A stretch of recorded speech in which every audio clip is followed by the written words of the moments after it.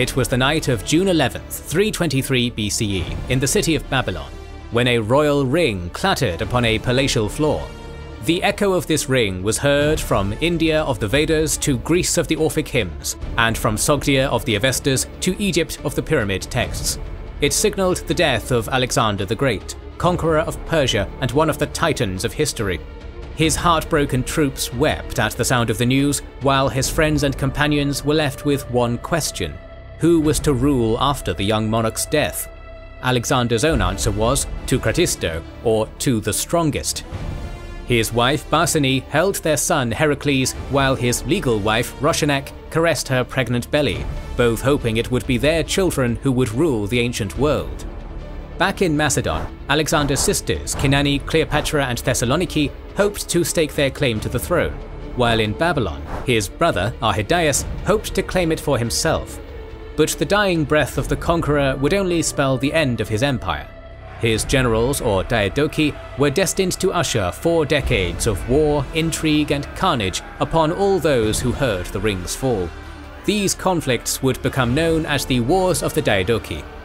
It is these wars that will usher in one of Eurasia's most vibrant epochs, the Hellenistic Age. Welcome to our introductory video of our remaster of the Wars of the Diadochi and the beginning of the Hellenistic Age. This video was sponsored by our kind YouTube members and patrons. Becoming a YouTube member or patron is the best way to support our work, so we're now providing our supporters with exclusive videos to thank them. Join their ranks to watch the Pacific War series, alongside the First Punic War, Sulla's biography, the Italian War of Unification, Risorgimento, the Russo-Japanese War, Albigensian Crusade, History of Prussia, and much more. 80 or so exclusive videos in total. In 2024, YouTube members and patrons will watch series on the Fall of Sparta, the Reconquista, Second Punic War, Spanish War of Succession, and Russian Civil War, and will continue getting early access to all videos, access to an exclusive Discord server, will know our schedule, and vote on future videos. YouTube member and patron support allows us to keep the majority of our videos free in a world where YouTube monetization income is very uneven. If you want to support our work, join their ranks today via the link in the description and pinned comment. Thank you. Before getting into our long story, we must first discuss our primary sources. Like the Persian and Peloponnesian Wars, most of our information on the Diadochi Wars comes from one ancient writer, Diodorus Sikellos. Diodorus Sikellos was from Sicily and lived in the 1st century BCE. His Bibliotheca Historica is a significant work of universal history, from mythic times to the start of the Gallic Wars. There are issues with his work, such as unreliable sourcing, but modern scholars generally consider his work on the Diadochi to be useful. In addition to Diodorus, the Greek philosopher Plutarch wrote some stories relevant to the Diadochi Wars. Other ancient sources, such as the Roman historian Justin, or surviving inscriptions on Babylonian cuneiform tablets, have allowed scholars to construct a rough chronology of the significant events of the Hellenistic era. Another thing to consider is the nature of the Macedonian or Hellenistic monarchies, who acted as the main drivers of these conflicts. Macedonian kingship revolved around delegating duties from the king to his companions, or fili, friends who grew up and fought alongside him. In addition, military values dominated Macedonian life. Thus, when Macedonian kings ended up ruling over lands of incredible wealth, like Persia, people who felt they had a noble right to rule due to Macedonian courtly values ended up clashing with other generals of less noble birth who had invested in fighting with Alexander. The various parts of the empire the Diadochi ended up ruling had their own traditions and social structures, and this impacted how each epigonos acted. Hellenistic kingship emulated Alexander for legitimacy, at least in the early period, and this appeal to continuity is a key issue for the wars. The Diadochi used these militaristic values to assert control in their courts and form government structures on top of the existing local ones. After an initial morning shock, the Diadochi met before an assembly of their soldiers in front of Alexander's empty throne in the partition of Babylon, called by Perdiccas, the man who now served as temporary regent over Alexander's empire. Perdiccas, the son of a noble Macedonian family from Orestis, had placed the diadem, ring, cuirass and robe on the throne, and said that they had to choose a new leader.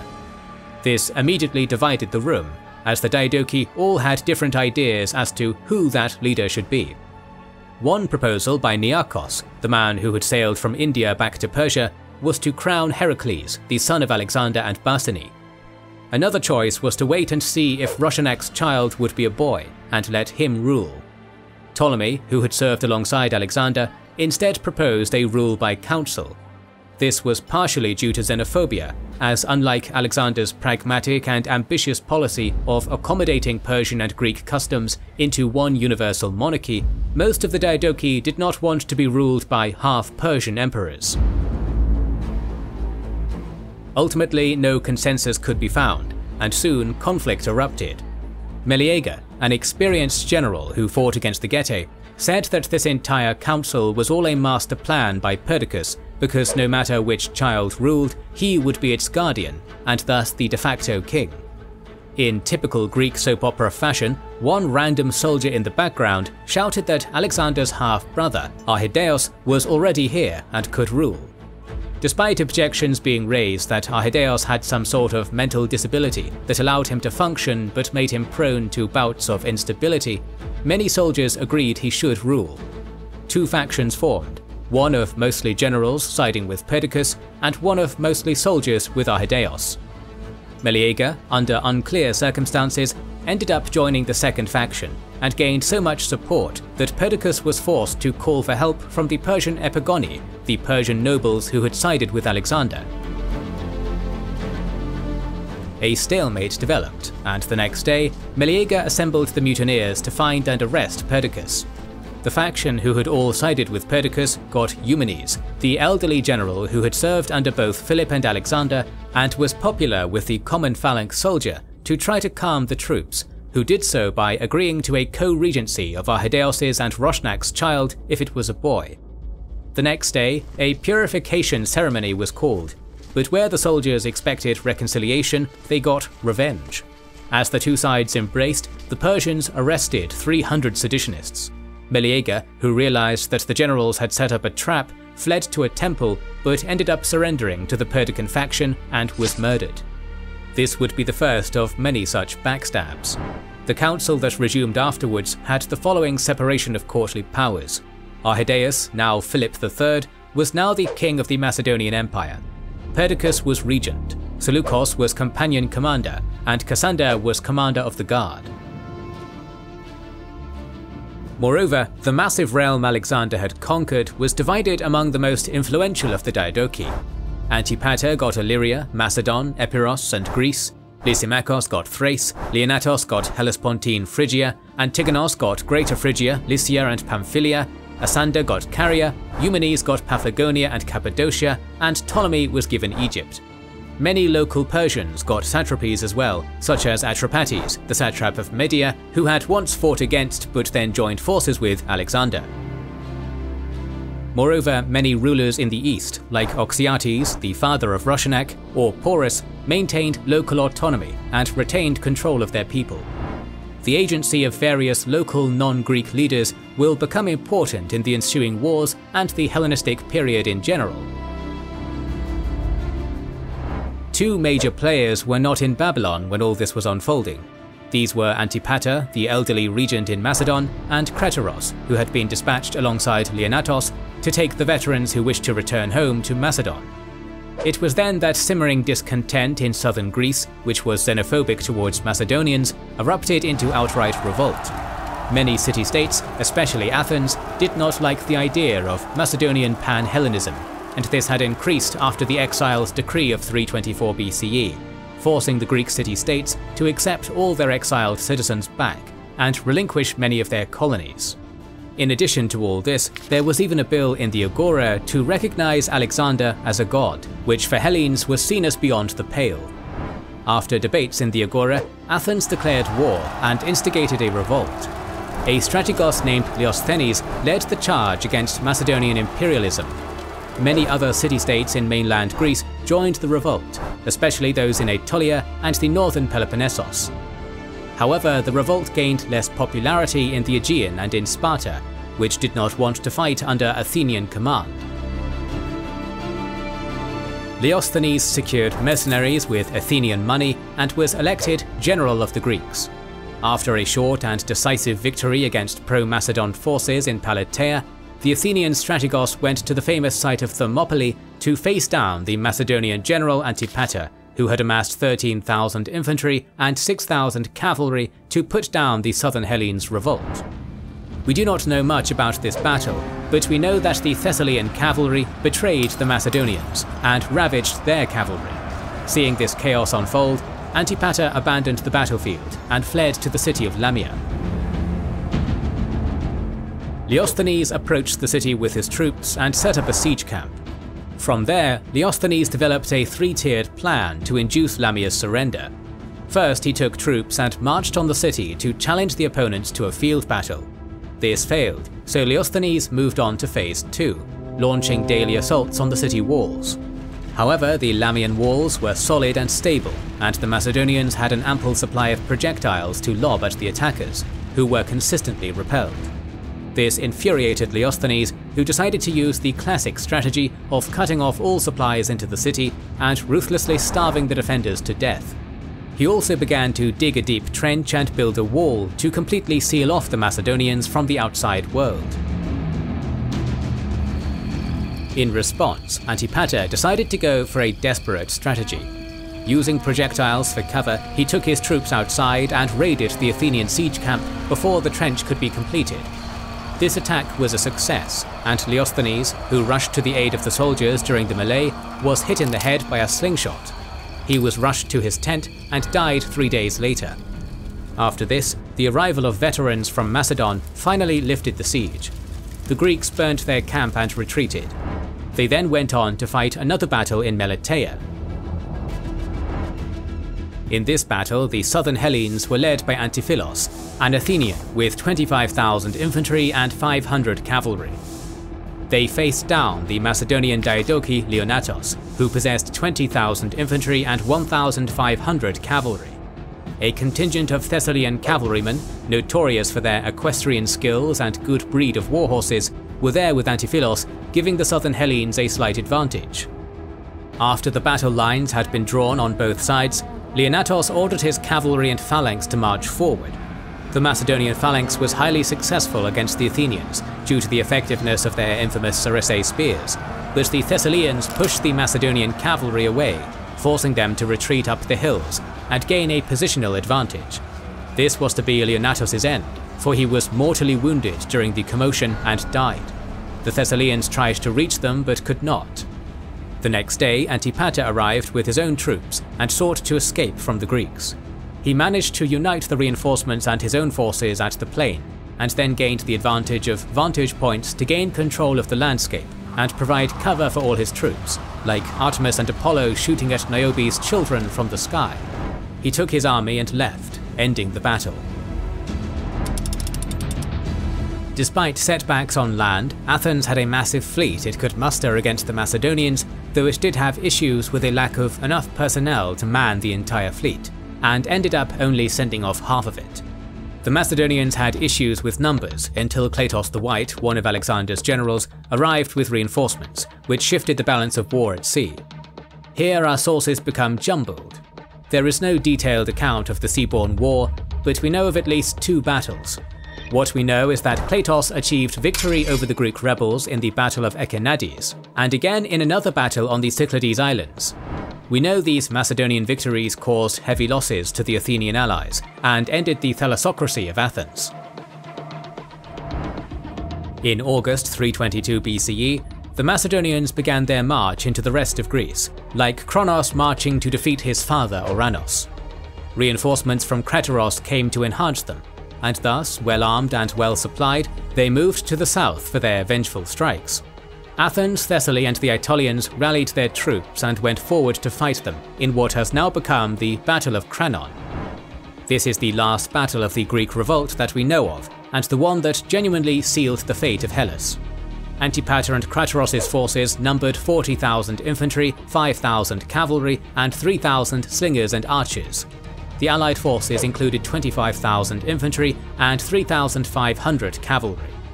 However, the Thessalians were confident in their own horses, which were known for their strength, size and endurance. Antiphilos, the general of the Athenians and the allies, put his cavalry on the right flank. Antipater put his own cavalry opposite them on his left flank. Antiphilos commenced the battle by sending the cavalry forward. The two mounted armies clashed, and after the conflict, the more robust and durable Thessalian cavalry managed to push off the Macedonians. The battle then continued with the infantry sections of the army. The Macedonians continued pressing and slowly pushed off the anti-Macedonian front onto higher ground on the battlefield. The anti-Macedonians managed to push off any further attacks, while the cavalry, seeing that they were now without infantry allies, decided to retreat. The battle continued until the Athenians surrendered. 500 Athenians and allies died, while only 130 Macedonians died. Menon of Pharsalos, the leader of the cavalry, decided that the war was lost, and thus decided to send emissaries for surrender. Antipater was not amused and refused to negotiate. Slowly, the Macedonians took Thessalian cities, and each city surrendered separately. Left without allies, Athens finally surrendered unconditionally. The punishment of the Athenians was great, as they had an oligarchy imposed upon them led by a man named Phocion. Athenian contingents were to leave the Kleroukes, her settler colonies, as well as pay massive war reparations. In nearby Munichia, a Macedonian guard was to be established to keep controlling the Athenians, and anti-Macedonian rhetoricians were to be arrested. One of them, the famous Demosthenes, decided to commit suicide rather than be arrested by his enemies. From then on, the politics of Greek city-states would appear and disappear like shades of the dead in the Odyssey. Various Diadochi would make various declarations in places like Corinth linked to defending Hellenic freedom, or promise various factions freedom, control over city-states, or restoration of previous regimes. This is an important thing to consider contextually. It was an attempt to show the Greek city-states that they depended on whichever state of the Diadochi was promising them freedom. The revolt in southern Greece was over. Meanwhile, Cappadocia, which is recorded to have had various small-scale revolts, was subdued by Eumenes.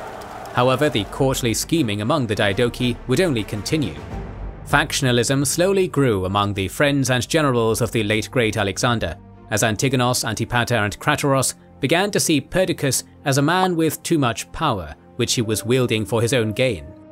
In fact, after the death of Leonatos, he was to marry Cleopatra, Alexander's sister, instead. This was orchestrated by an old player in the court, Olympias, Alexander's mother. This was a major offence to Antipater, as his daughter had originally been Perdiccas' intended. With Cleopatra as Perdiccas' wife, any children Perdiccas had would be first in line for the throne, as Heracles and the now-born baby boy Alexander IV were half Persian, and xenophobia meant that they were disadvantaged in the line of succession. Crateros was sent by Antipater into Asia Minor, in an increasingly hostile case of saber-rattling between Antigonos and Perdiccas. Perdiccas found Eumenes, Seleucus, Python and Antigones to be his allies, as they all had proximal satrapies under their command. Then, out of nowhere, a wild card appeared. Ptolemy had arrived in the rich and ancient powerhouse of Egypt, an important location with bountiful grain and a sophisticated state bureaucracy. The wily master of Egypt had likely been scheming for his own independence for a long while. To achieve the legitimacy to do so, he decided to do the unthinkable. Alexander's body was in Babylon until Perdiccas sent it forth to Macedon to be buried. Along the way, and we are unsure as to where this occurred, Ptolemy appeared like the chaos snake Apophis and stole the body. He took it to Egypt, where it remains to this day undiscovered. This was more an excuse for the background scheming, but it did cause the furious Perdiccas to declare war. And thus the first war of the Diadochi began. Hundreds of thousands of soldiers were mustered, as new rulers put Greek and barbarian side by side to fight for their own ambitions. As the Sarissei were rattled, the gods of all the peoples of the empire assembled to see the impending doom. The Devas, Buddha and Mahavira gathered in India, soon to slip away, while Ahura Mazda and his Eastern Iranian brethren met in Persia, the heart of it all. In the Near East, the gods of the Arabians in Nabatea gazed upon their Semitic brothers in Babylon, while in Egypt, Ra and Osiris gazed upon the Phoenician god Melkart in Tyre from the Nile, and the 1,000 gods of Anatolia congregated next to the Olympians and their Thracian and Illyrian divine neighbours. The wars of the Diadochi are about to begin, and like the Iliad, different pantheons will take different sides. These wars will shake the earth to its core. Our series on the Diadochi Wars will continue. To ensure you don't miss it, make sure you are subscribed and have pressed the bell button. Please consider liking, subscribing, commenting and sharing, it helps immensely. Recently we've started releasing weekly Patreon and YouTube member exclusive content. Consider joining their ranks via the link in the description or button under the video to watch these weekly videos, learn about our schedule, get early access to our videos, access our private Discord and much more. This is the Kings and Generals channel, and we will catch you on the next one.